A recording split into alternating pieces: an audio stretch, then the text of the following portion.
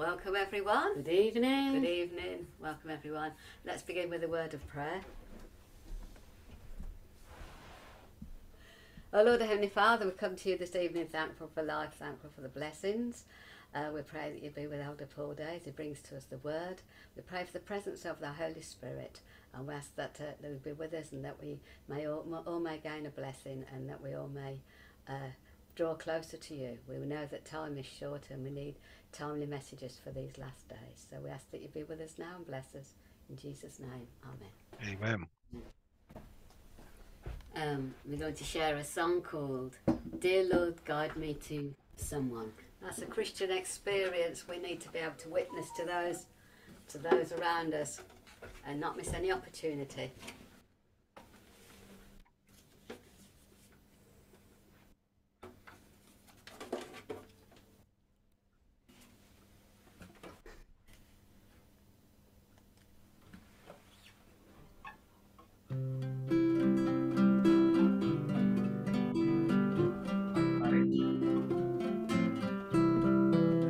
Dear Lord, today guide me to someone so I can share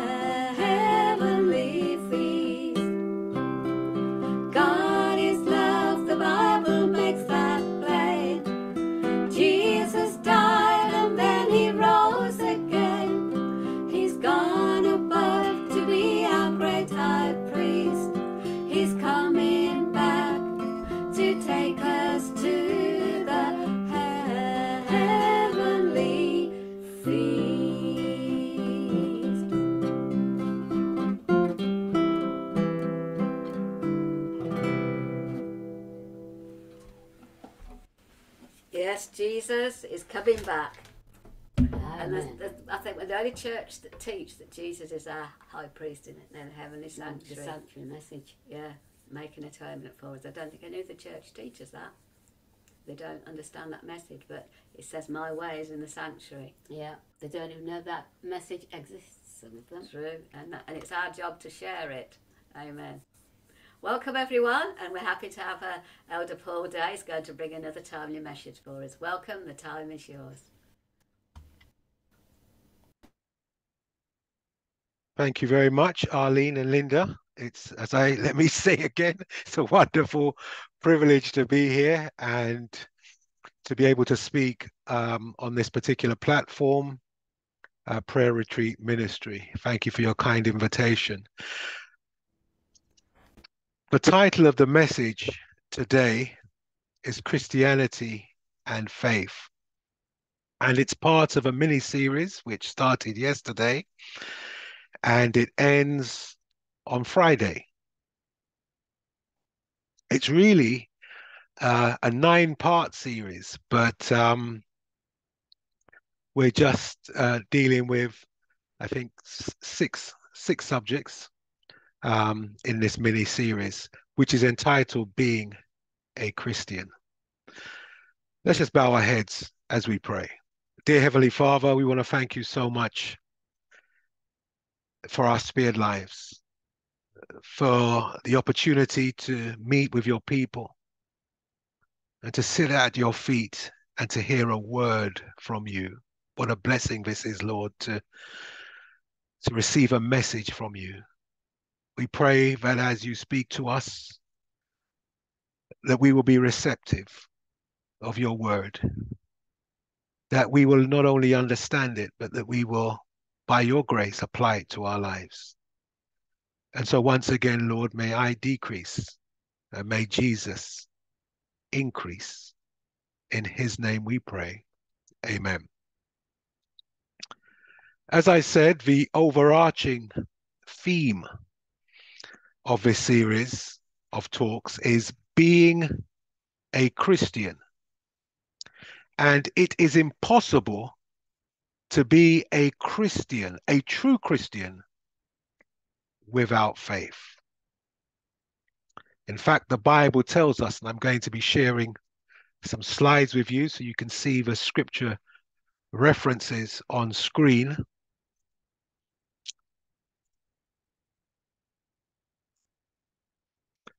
The Bible says,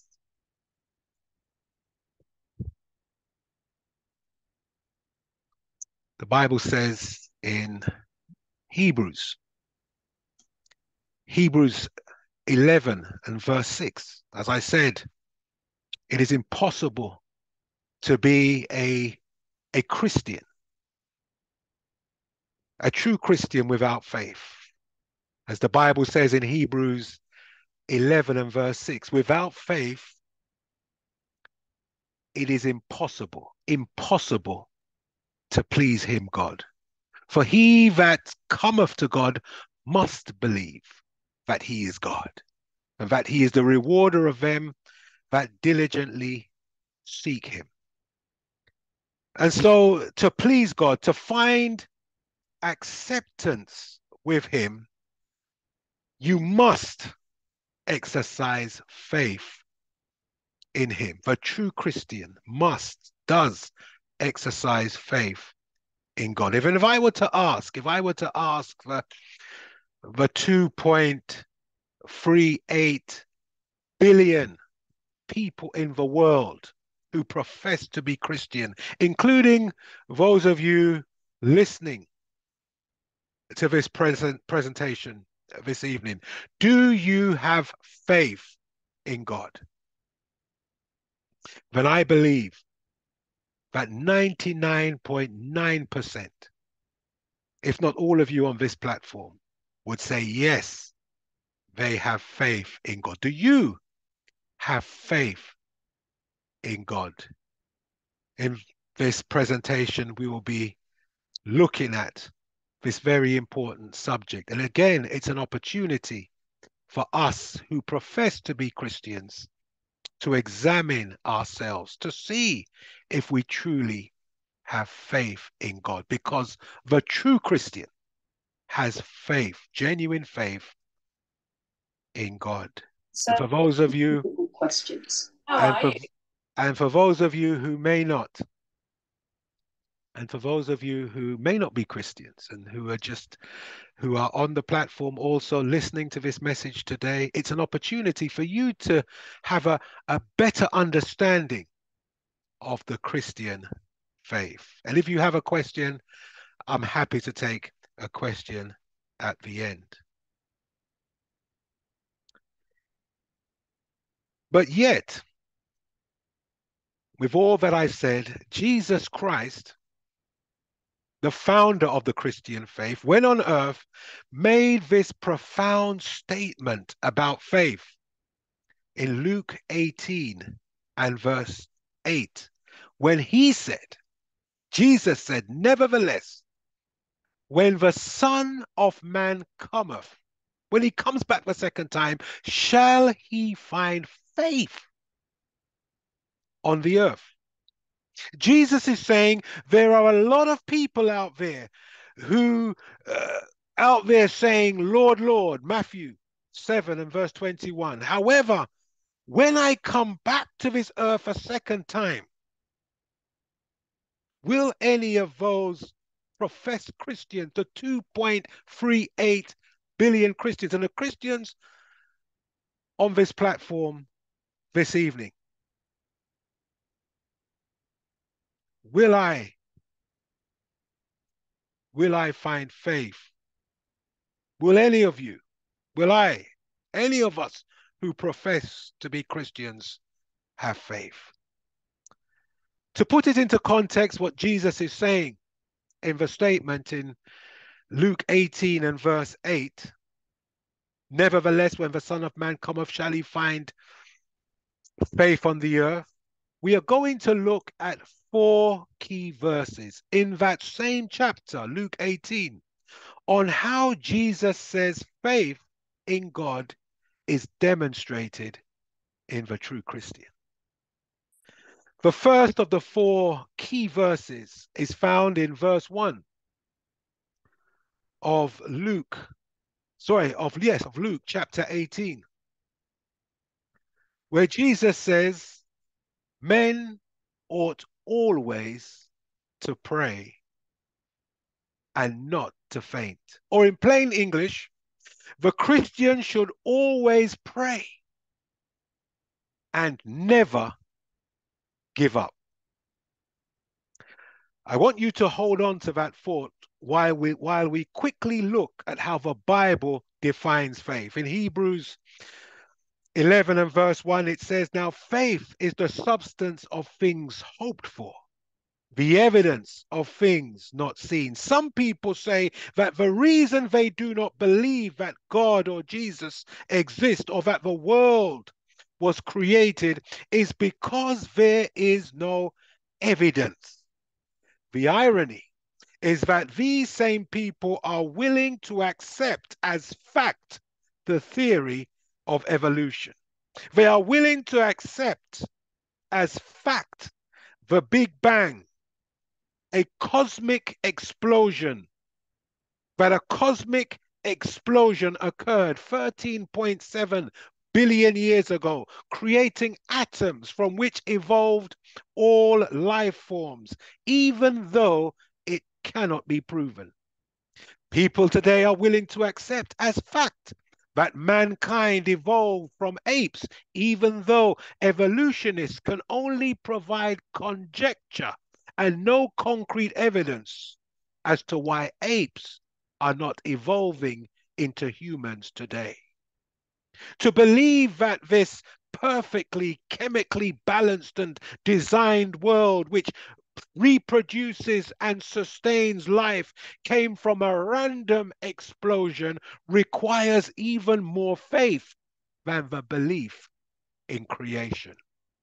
Believing in the Big Bang theory of evolution is the very same thing as believing that you can throw in the air, random pieces of wood as depicted in this picture here on the screen. And it is able by itself, without any kind of hand or intervention, to form a perfectly constructed chair, as you see on the screen. I said that the belief in the Big Bang and the theory of evolution is the same as believing you can just throw up in the air those random pieces of wood and somehow miraculously, well, we don't believe in miracles, right? But somehow it just formed this chair. The fact is, man chooses to believe what he wants to believe, and that's his right.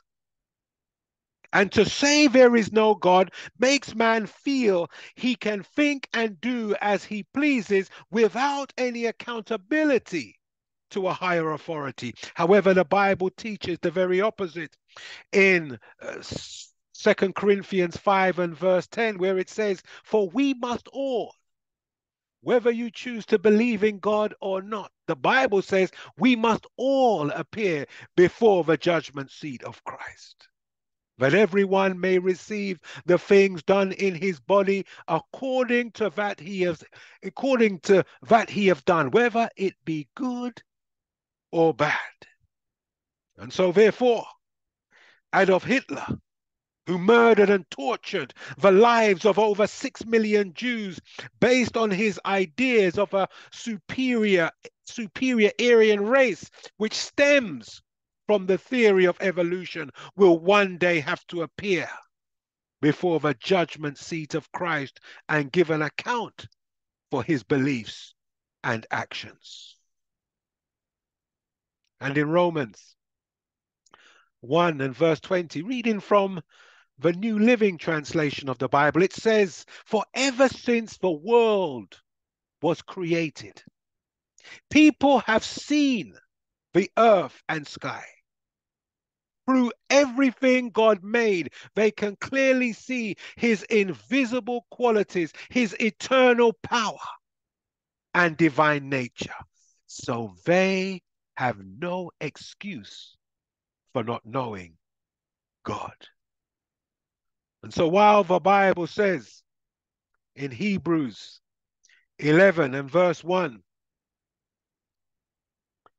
faith is the substance of things hoped for, the evidence of things not seen, the Christian's faith is not a blind faith. I said, even though the Bible says in Hebrews, even though the Bible says in Hebrews 11:1, faith is the substance of things hoped for, the evidence of things not seen, the Christian's faith is not a blind faith. For if we look and want to see, then we can see God's invisible qualities, his eternal power and divine nature all around us and in our own lives.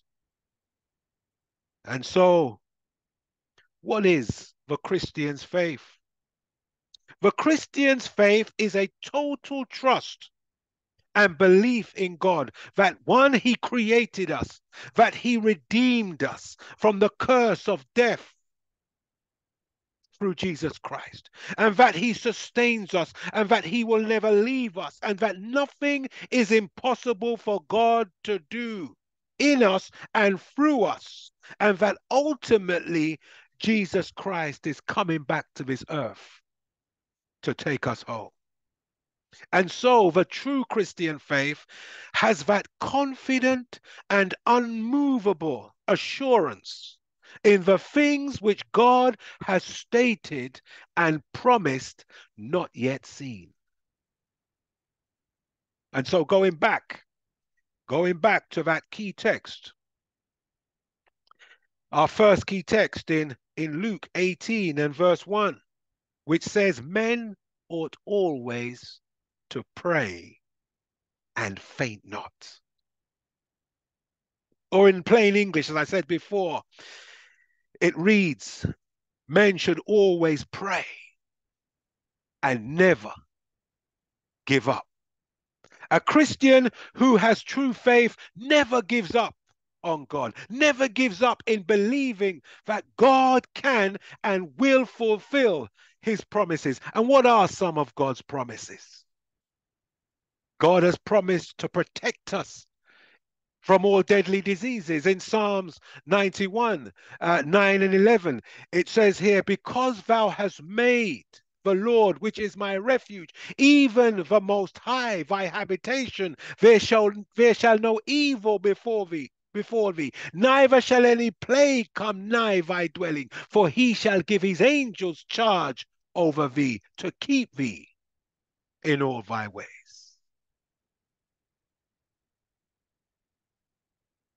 God has promised to save us, no matter how messed up we are, no matter how far we may have fallen. God is able to redeem us, to rescue us, to lift us up. In Hebrews 7:21, it says, wherefore he is able to save them to the uttermost that come unto God by him, seeing he ever liveth to make intercession for us. This is another promise of God.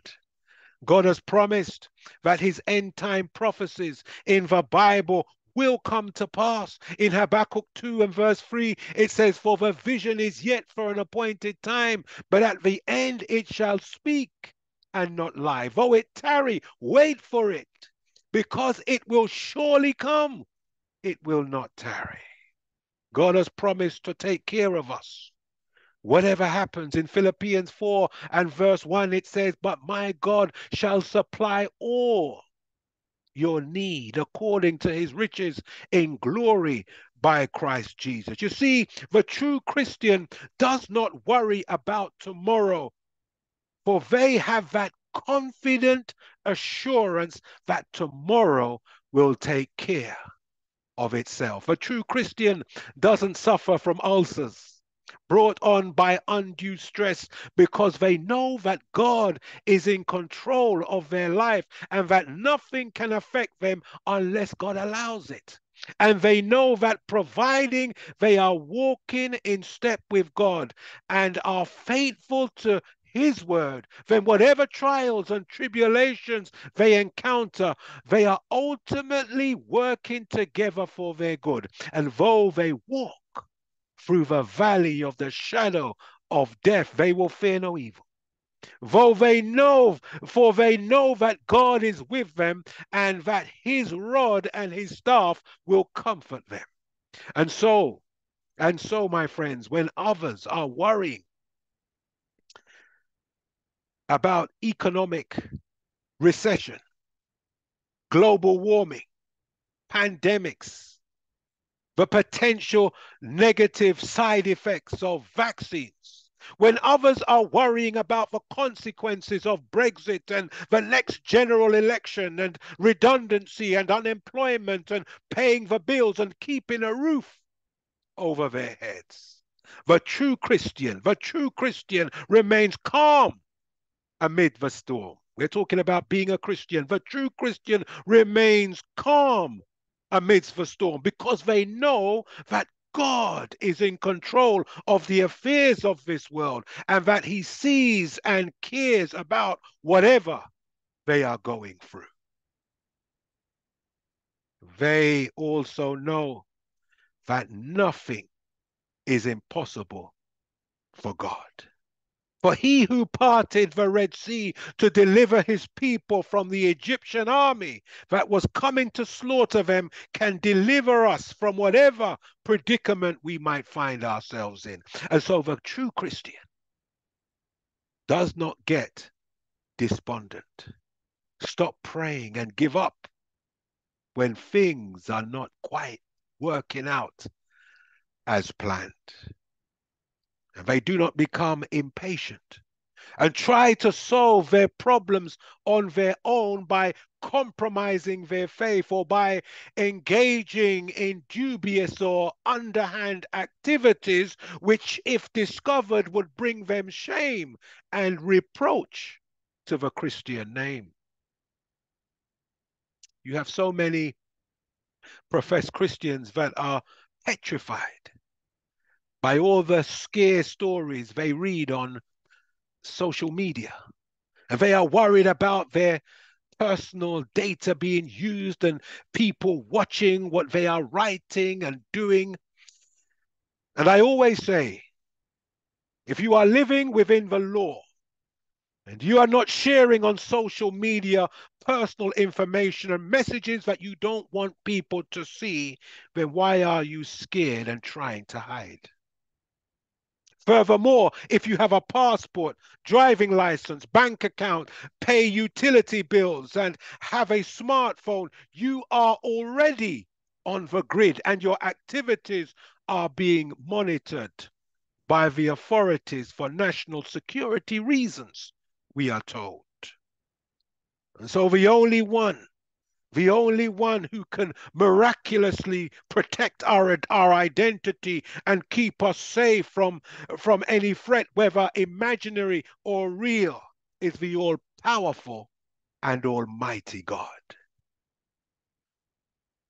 And the Bible says in Romans 8 and verse 31, what shall we say? What shall we then say to these things? If God be for us, who can be against us? And in Psalms 18, 2 and 3, it says, the Lord is my rock and my fortress and my deliverer, my God, my strength, in whom I will trust, my buckler and the horn of my salvation, and my high tower. I will call upon the Lord, who is worthy to be praised. So shall I be saved from mine enemies.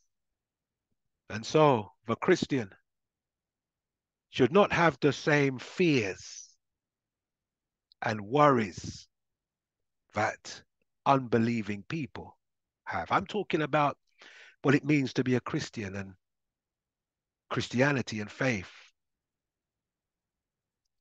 In the Bible, in Mark 4:35 to 41, we are told the story of when Jesus and his disciples were in a small boat sailing across the lake. And Jesus went to the back of the boat and fell asleep. Some of us know the story. And while he was sleeping, a fierce storm arose and water started to fill up the boat. And the disciples became fearful and that they were going to be drowned, even though Jesus was with them in the vessel. And they woke Jesus up, saying in verse 38, Master, carest thou not that we perish? And we are told in the scriptures that Jesus spoke to the winds and calmed the storm. And then in verse 40 of Mark 4, Jesus said to them, why are ye so fearful? How is it that ye have no faith? Jesus was with his disciples. He was physically with them. As a Christian, I believe that Jesus is with me. He is here. He is with us. True Christians believe that Jesus is here with us. You might not be able to see him, but he is here. His spirit is here with us. Jesus was physically with his disciples, but when trouble came, the disciples became fearful. And note, Jesus didn't say they had little faith. He said they had no faith. When you see professed Christians today fearful of sickness and death, fearful of end-time prophetic events in the Bible, fearful of persecution, fearful of ridicule, fearful of being isolated and alone, fearful of what other people will think and say and do if they stand up for justice and truth. And when you see professed Christians fearful in their own church, but they will be put out, disfellowshipped, excommunicated for speaking out against the corruption and apostasy that they see within. But this is a sign that they have, as Jesus says, no faith. And the Bible says, without faith, it is impossible to please God. And if you cannot please God, then it is impossible to be saved. In 1 John 5 and verse 4, it says, whatsoever is born of God overcometh the world. And this is the victory that overcometh the world, even our faith. You cannot overcome the world and temptation without faith in God and trusting in his word. The second key text that illustrates true Christian faith is found in Luke 18 and verse 17. Jesus says, verily I say unto you, whosoever shall not receive the kingdom of God as a little child shall in no wise enter therein.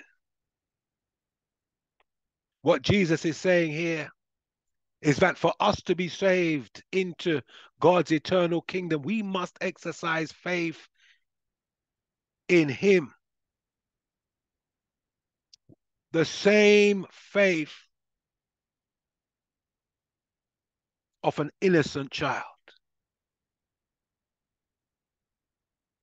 I remember when my own children were young and they used to hang on every word that I said. If I told my son he had special shoes that could make him climb walls, he would believe me. I remember I promised my eldest daughter I would, when she was, I don't know, a toddler, I'd buy her a little kitten. And I remember every day I'd come home from work, she would ask me, when am I going to get the kitten? And even though I was reluctant, but because of her persistence, she was relentless, didn't give up. I finally gave in and bought her the kitten. And in the same way, God wants us to be persistent with our prayers and not give up until God responds to our request, which is a sign of faith in God. In Matthew 21 and verse 22, it says, and all things whatsoever ye shall ask in prayer, believing ye shall receive. And I need to qualify this verse by reading James 4 and verse 3 again from the New Living Translation. For clarity, it says, and even when you ask, you don't get it because your motives are wrong. You want only what will give you pleasure. And so it is not in all cases that the reason God hasn't answered our prayers is because we lack faith. It could be that our motives for what we are asking God for is wrong, or what we are asking for does not accord with God's word. But going back to the point, the faith of a true Christian is that faith we see demonstrated in an innocent child. They hang on their parents' every word, and they have complete trust in them that they will do what they say. And this is the level of faith the true Christian will exercise in God.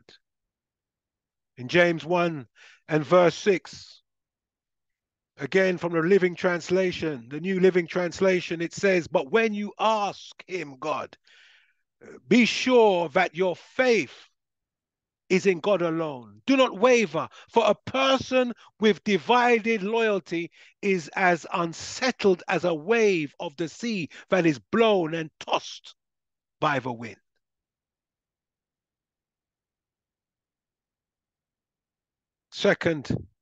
The second key text that demonstrates, or the third key text that demonstrates the true Christian faith is found in Luke 18 and verse 27. Jesus said, the things the things which are impossible with men are possible with God. In that same chapter, where Jesus said, when I come, will I find faith on the earth? Here he says in verse 27, the things which are impossible with men are possible with God. You know, I have heard debates in my own church.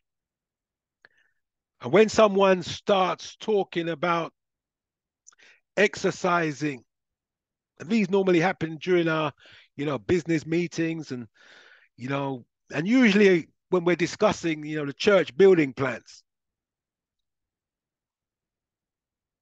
or some other financial venture. And when somebody starts talking about exercising faith in God to resolve the issue or to find a solution to the problem that we're discussing,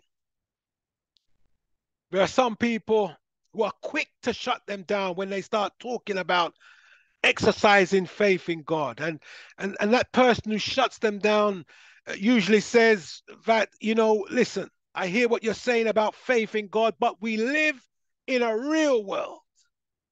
I'm talking about discussions in the church among Christians who say they have faith in God.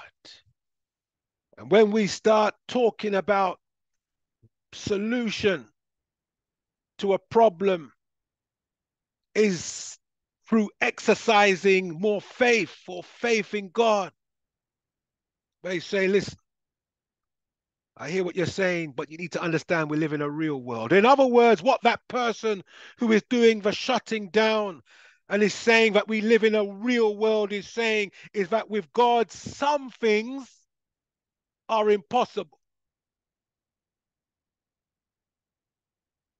We live in a real world. You need to understand that some things, I hear you talking about faith, but some things are impossible with God. And what they are also revealing is that they are not a true Christian, but rather a wolf in sheep clothing. Because a true Christian takes God at his word, and they believe that nothing is impossible with God. Whatever the problem, the true Christian knows God has the solution. Although with human eyes we cannot see a way through, the Christian knows that God can make a way.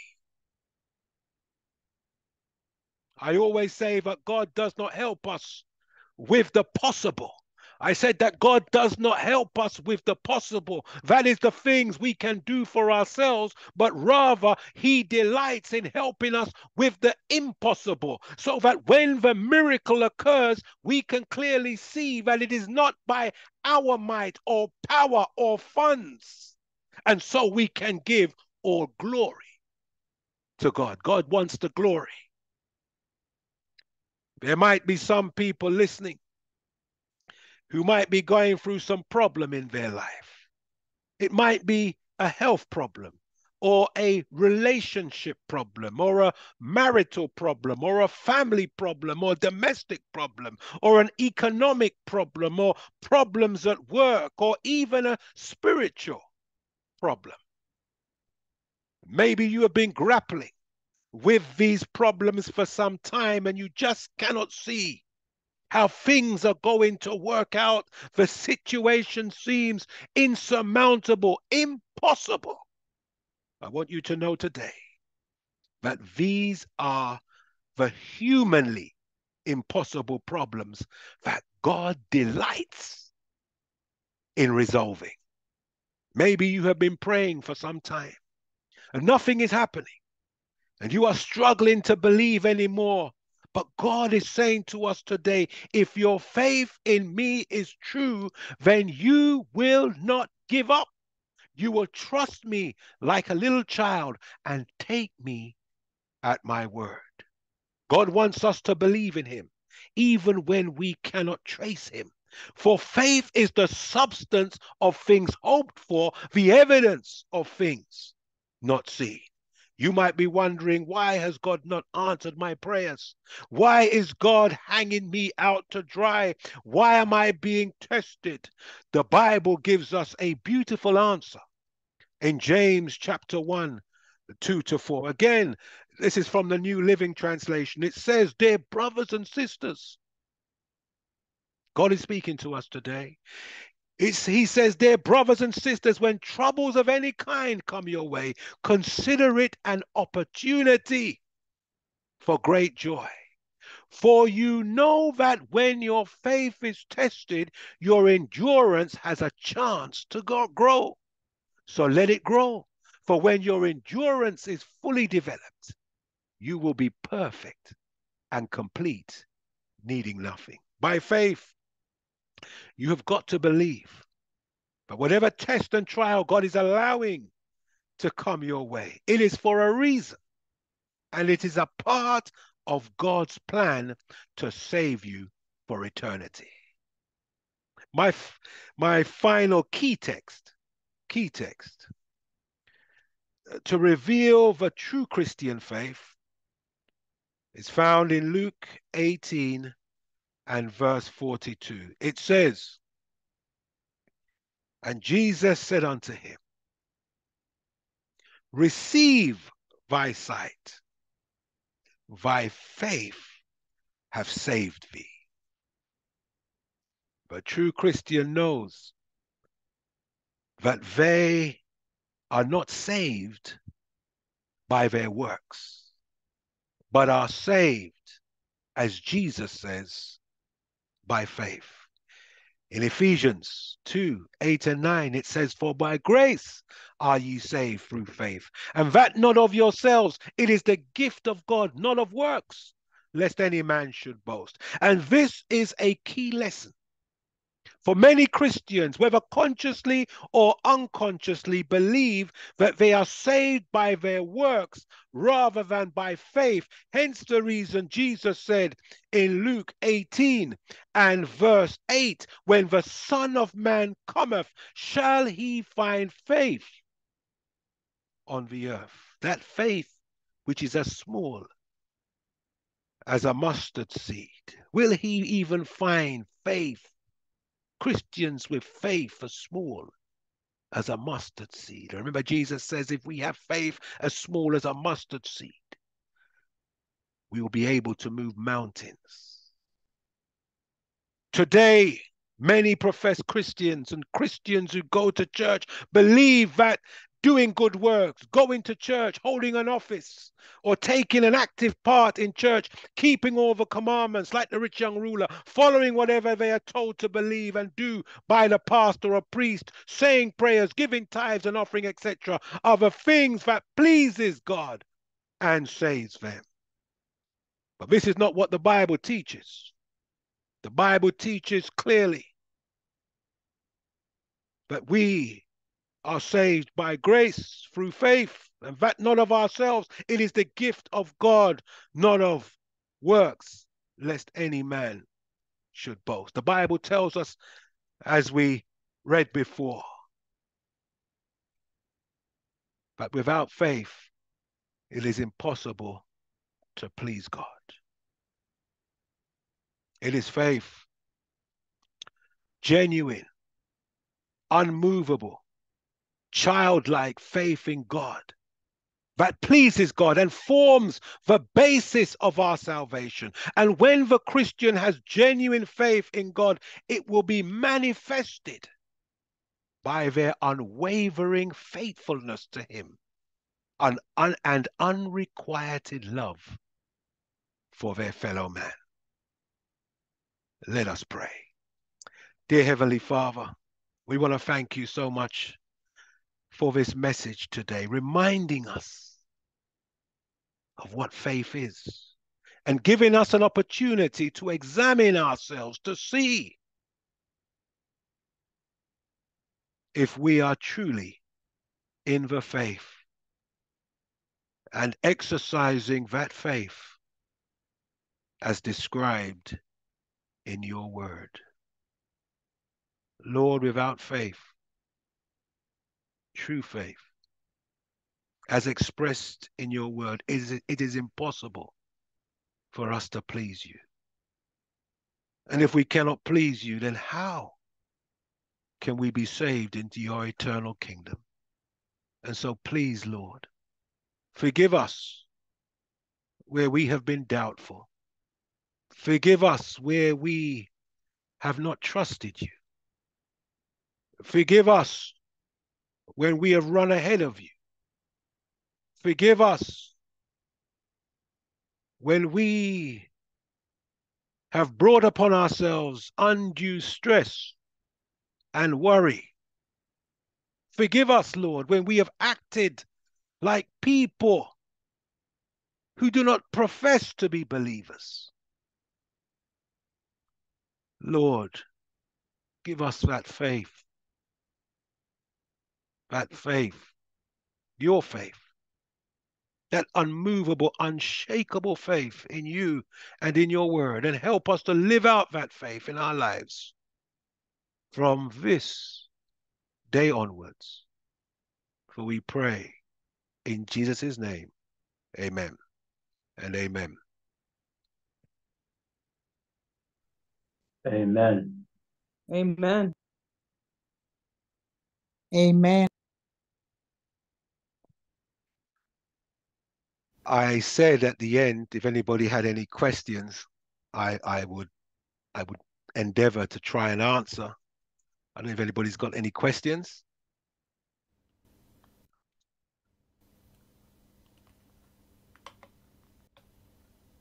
If not, I'll hand over. Oh yes, we have a hand. Dorothy, you have a raised hand. Yes, Jay. Good evening, everyone. I just wanted to ask, what does it mean when Scripture says that each one is given a certain measure of faith? So what does it mean? Does it mean that, why do we pray, Lord, increase my faith? So why do we have those scriptures speaking like that about faith? I believe each and every one of us we have our own Christian journey to walk. And I wouldn't say all of us have necessarily the same level of faith. We are here on this platform and we want more faith. There are times when we may doubt. There are times when we may run ahead of God, and that's because we don't have the faith. But we want our faith to grow and to develop. And I think of Abraham. Abraham comes to my mind. God promised Abraham that he would have a son when he was 75. But God didn't give him a son until he was 100, because God was testing his faith, and during those tests, his faith was growing and being strengthened. And it's interesting, that 25 years after that, God told him to go and sacrifice his son, and this time he took his son, and he didn't even question God. He was just ready to sacrifice him. And then God said to him, stop. Now I know that you believe. So after all those years, God told him at 75 you'd have a son. And it was only when he was 125 that God actually said to him, now I know. So God is merciful, he's patient with us, and he meets us where we're at.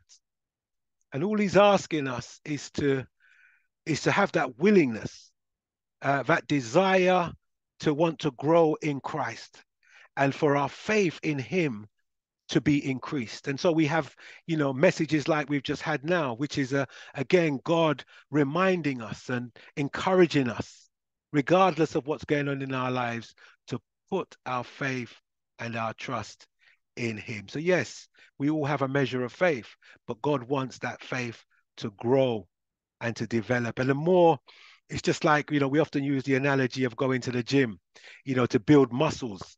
Unless we go to the gym and lift weights, unless we do it consistently and regularly, we won't see the results.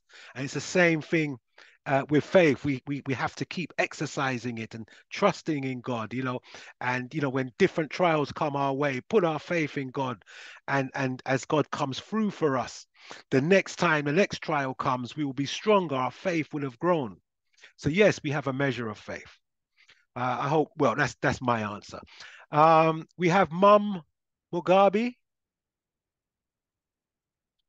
Mum Mugabe.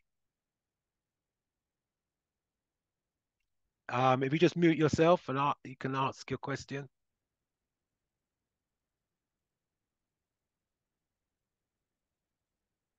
Okay. I can't hear Mum. There's one in the chat. It could be. Oh, yep. It's what then is presumptuous faith, and it's the. What is presumptuous faith? Mark having trouble unmuting. She has to. Well, I mean, I'll give you an illustration. I think if you climb to the top of a building and quote the text that God will not allow our foot to be dashed. I mean, we know that probably obviously applies not, but that he will cause his angels to bear us up and we jump off the building. That's presumptuous. That's presumptuous faith. One God didn't tell us to do that. And so that's presumption. Presumption is, when we I mean, we put ourselves we put ourselves in a predicament and then are expecting God to deliver us. I think that's presumption. Saul in the Bible, for example,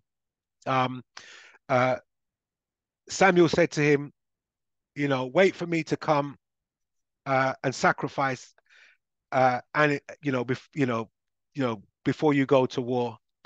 But Saul decided that he couldn't wait. Samuel was taking too long, and he thought it was delayed. So he felt that he couldn't wait any longer. He was nervous that probably the enemy might attack or whatever his concerns were, and so he ran ahead of God's command and went and sacrificed the animal. And so that's presumption. He should have waited. When we don't wait on the Lord and we run ahead of him, then that is. And then Saul, even though he disobeyed God, he expected God to still bless him. That's presumption. When we disobey God and still expect God to bless us, that is presumption. Okay, we've got Desire here. Okay, good evening. Mm-hmm.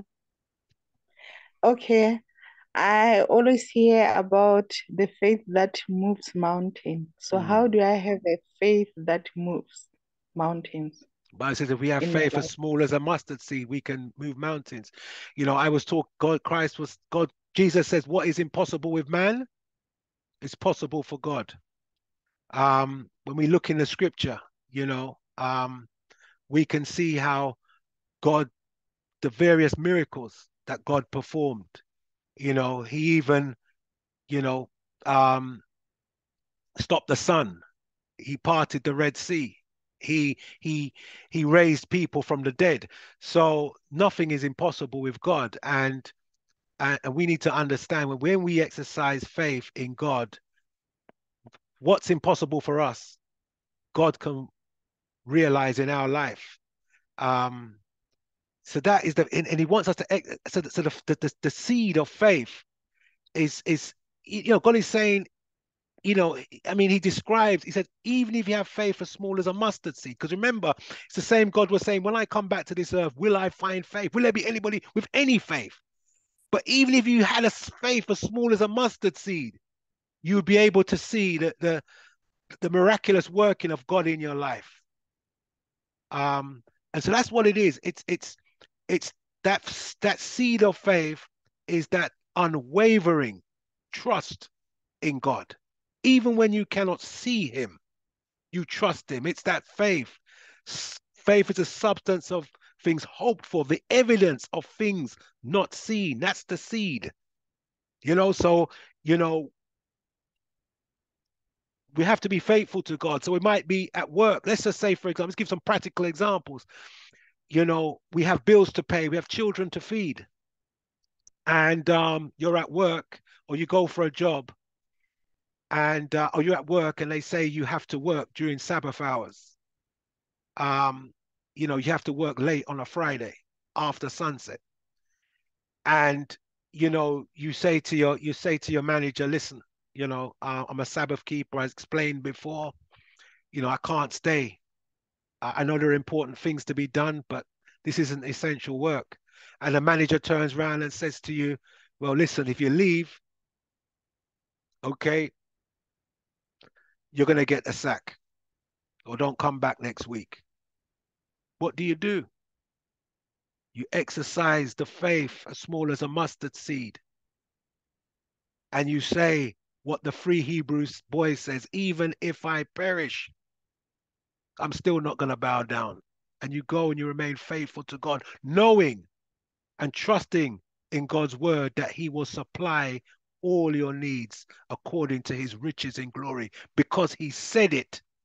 It is truth.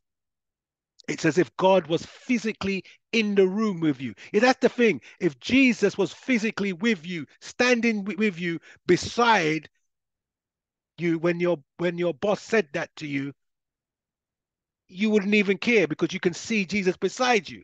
But because you cannot see, blessed are those that do not see, but yet believe that he is beside us. And he will work everything out for us. That's the seed, as small as a mustard. That's the faith, as small as a mustard seed. Okay, anybody else?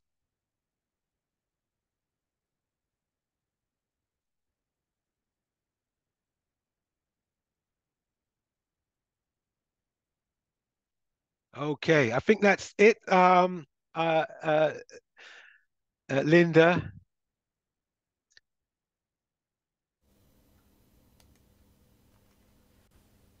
Yes, thank you Amen. for the message tonight. And for the questions. It is faith. We need faith. If we don't have faith, we're lost. And we can only please God if we have faith.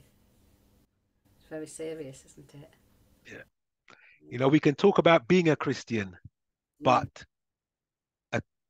if you don't have faith, it's impossible to please God. You cannot be a Christian. Faith is the key. It's the foundation of what we believe. Amen. Who we are. We'd like to thank Elder Paul Day for that timely message. We all need faith. We're going to end with a song about the faith of the Christians in the Bible, Called By Faith.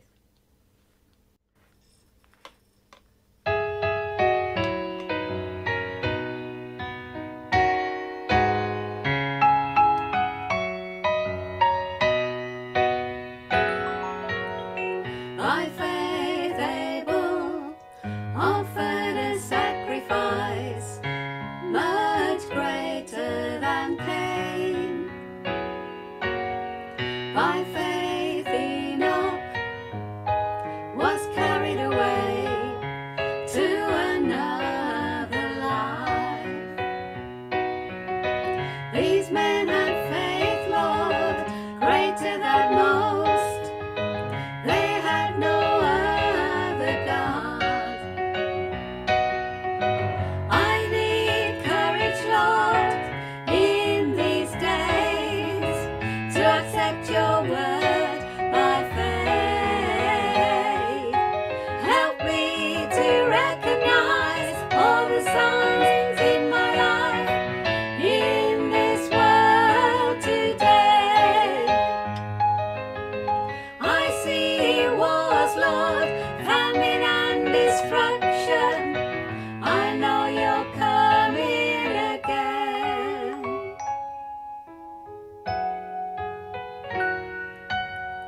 By faith Noah warned the people. He had his trust in God. By faith Abraham listened to the call that led him to the promised land. These men had courage, Lord,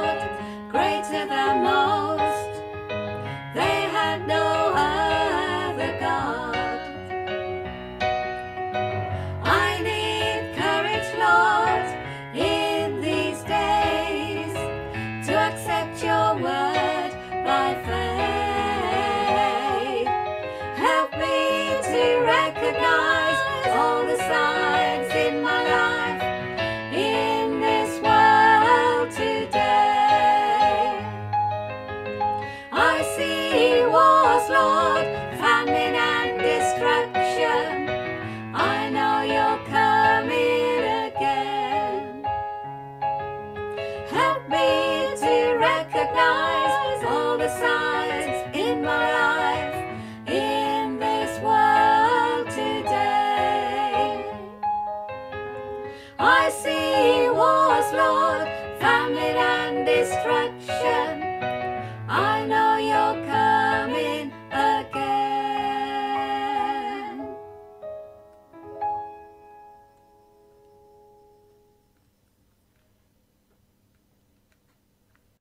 Yes, by faith all these men lived.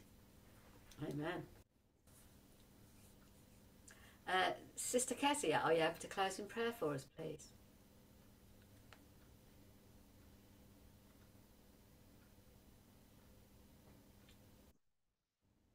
Yes, let us pray.